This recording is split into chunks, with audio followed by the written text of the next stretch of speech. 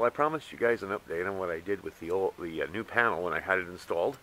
So here it is. There are my other two on the back there. This is the new 50-watt panel I reviewed. I found some old metal that I had that I was able to mount into the brackets and mount it on the roof. And this is just a carport. It's just a metal carport. But there's the new panel. And now I'm going to show you what I did with the old one.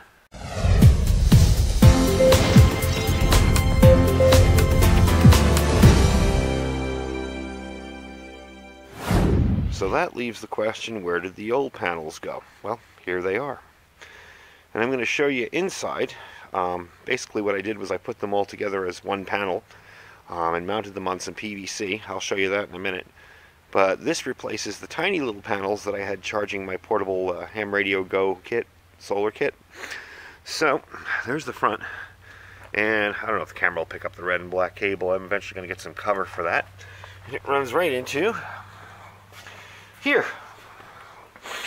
That's where I keep my kit ready to go and charged. Okay. Let's give you a little look inside. You can see the charge control in there is green. That usually didn't happen with the smaller panels, which were I think two 5-watt panels. I'm not sure. Because they weren't marked. I got them for free and they weren't marked. So that gives me, that used to take till about noon before it was green. And when I came out here at about 8 this morning, it was already green. So that's the little Go kit for my solar ham radio stuff if I have to deploy into the field.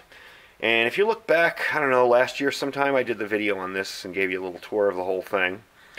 But anyway, let's go outside and take a look at how I mounted the panels together. Alright, so we're outside. What I did with these is I kept thinking about how I could mount them together and make like one huge panel that would be easy to carry and drop into the car, and I came up with this. I had a ton of PVC lying around, so instead of going out and spending money, I just took the PVC, drilled little holes with screws into the this panel here. This panel didn't have holes on the side of it, and I used the existing little notches there and just mounted it all as one. Wired them together in the back. I'm going to seal that up a little better, and I'm also going to cover up that red and black wire. I'm going to get some of that stuff that fits over the wire, kind of like what I have. Let me take you over here. This stuff that's going into my house, or the other solar stuff. Anyway, that's about it. That's what I've done. That's where they'll live, and if I need to grab them in a hurry, I can just unplug the cigarette lighter plug from the box, roll it over here, grab the panels, grab the box and the antennas, and I'm out the door. And this, I did a video on these, God, I want to say 6 years ago. This is the second system down here that big 50-watt panel's on now. And as you can see, charge control's green. I don't know how I ended up with two systems. Everybody tells me to put it all in one.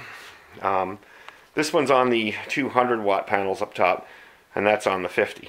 But I kind of like having two systems, because if something goes down in one, you got another backup.